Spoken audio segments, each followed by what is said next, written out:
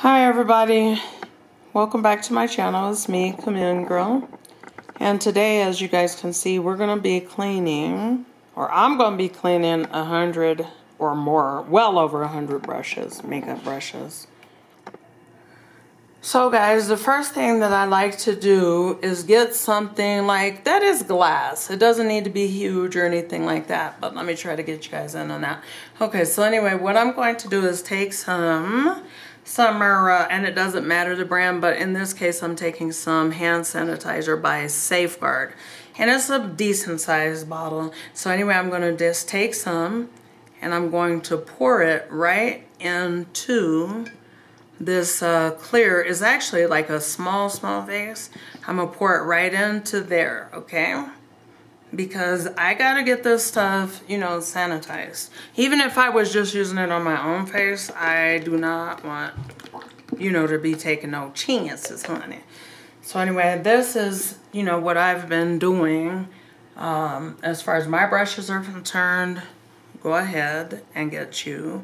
And so you only want to go up just a little bit, about an inch up, because once you add your brushes, it's going to go up higher.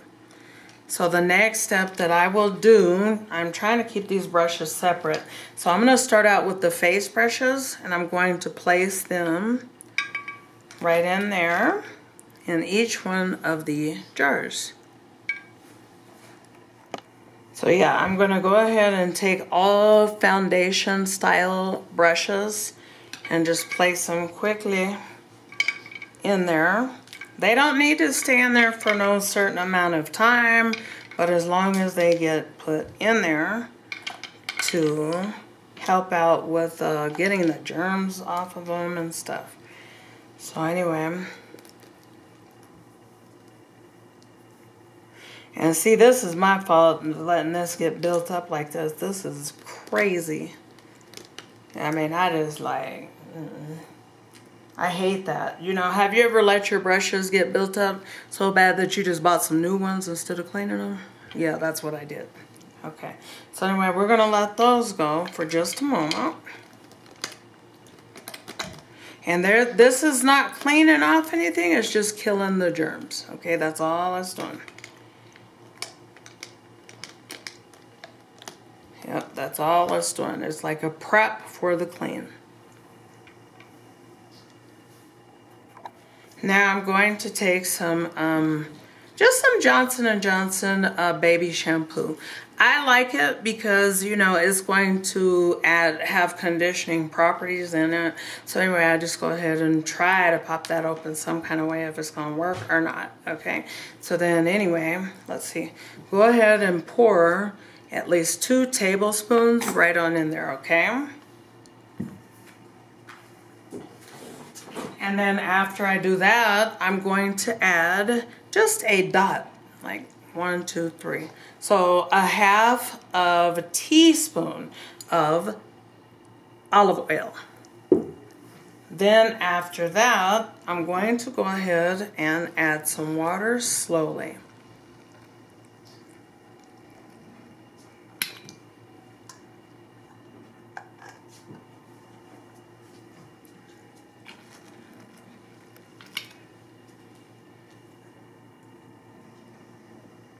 And it smells wonderful. Now you can expect that it's going to leave your brushes smelling really, really good. If you want to use more soap, that's fine, but you know, don't use so much olive oil because you don't want to do that, okay? Now at this time, what also I'm thinking that I may want to do is go ahead and grab some paper towels so I can wipe them and show you guys how clean they are.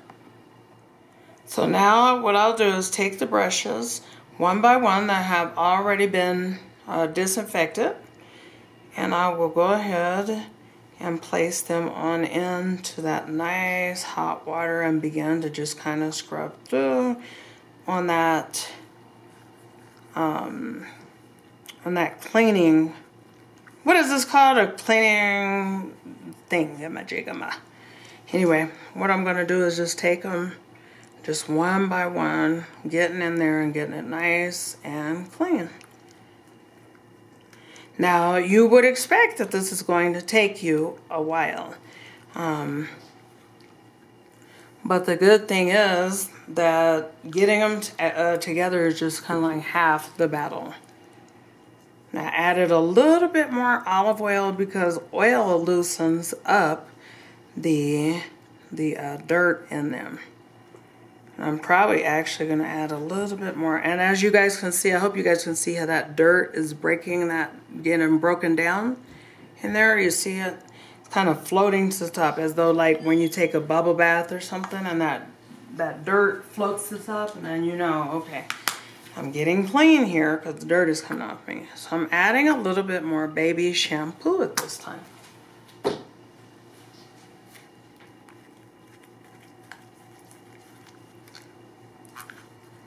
And this brush, the reason why I picked it first is because it's one of the hardest brushes that I've ever had to clean, because it has that indentation right there where you put the makeup down in there, and I don't even use that feature on it, but anyway, it's really a hard to clean brush. And then in a little while, what I will do is go ahead and redo my water. So halfway through, I'll make new fresh water. Can I have some cold ice water? Now after this, I'm going to take it and I'm going to put it in some hot water. I mean some cold water, just to go ahead and rinse it through real good. But as you guys can see, that is such an improvement.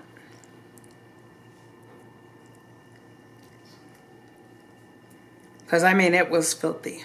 So this is now, it's clean. So on to the next. Guys, that clean brush is now going to go in just some nice cool water, and then I'll give it like a little rinse over. See, I'm just kind of rubbing off any excess anything, and then we're good. Then we'll just move on one by one by one by one by one. Takes a long time. Takes a very long time, but anyway, as you guys can see, that water is not not filthy, so you know that your efforts are not for no reason.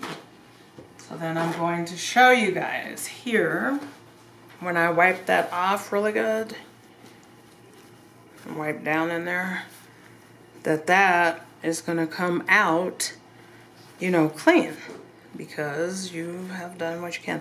Now what I like to do is I actually like to shake my brushes, because I don't want any excess moisture left in them, because it can mess up the integrity of the brush and the way that it is set up and such, okay?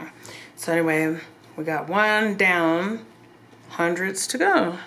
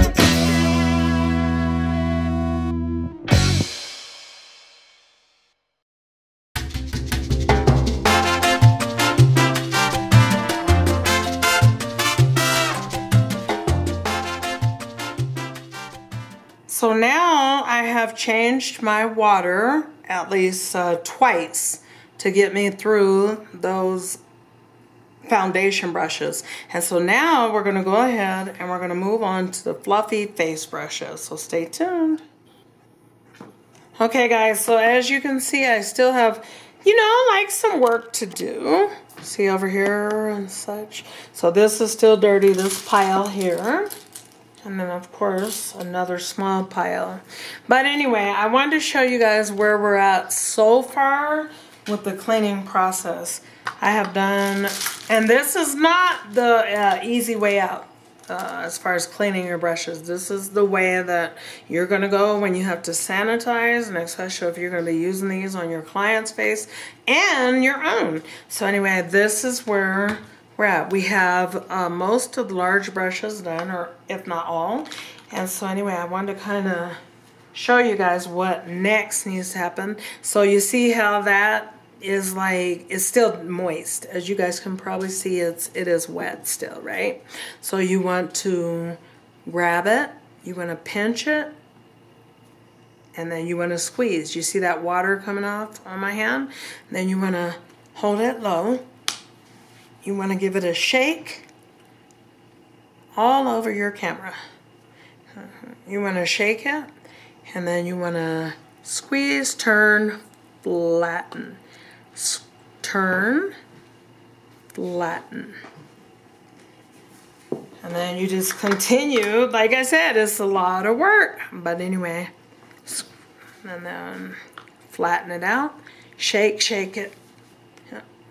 Flatten. Because you want them to maintain, you know, the shape that they're supposed to be in. And from there, squeeze that. See all that moisture? Try squeezing that out. Shake. Shake out any excess that is up in this part of it, where the bristles are connected, and this is on the wood. And then just lay them flat back. I'm trying to move this out of your way so you guys can see. Okay, so basically I'm laying them flat back here, if you guys can see that. So I'll lay them flat, and then once I'm done with the cleaning process, I'll get a old towel and just lay it flat and let them dry like that all night, okay?